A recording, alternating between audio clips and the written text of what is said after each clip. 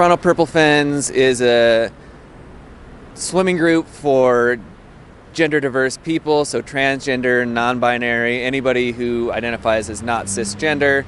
And we've got some wonderful coaches. It's a great space that we can go there and be ourselves and not worry about other people's expectations of us.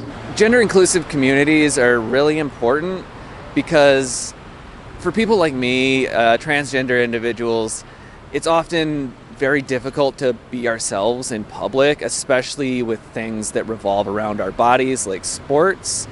And for instance, like the first time I went, it was just nice that I could relate to people and be there. And I cried afterwards because it was just such a relief that I didn't have to put in that effort to meet other people's expectations. I could be myself.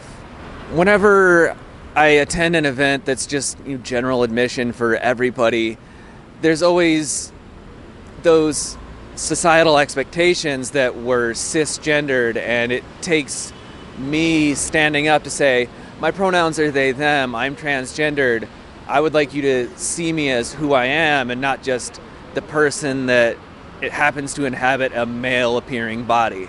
It's difficult for these groups to exist because it requires funding and it requires space and lots of effort to get it going.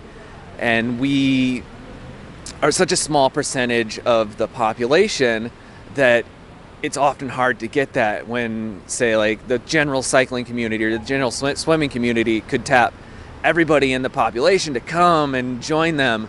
But for us, it's maybe 1% of people who can actually join in. So finding those spaces and that money and that energy to put it together is difficult.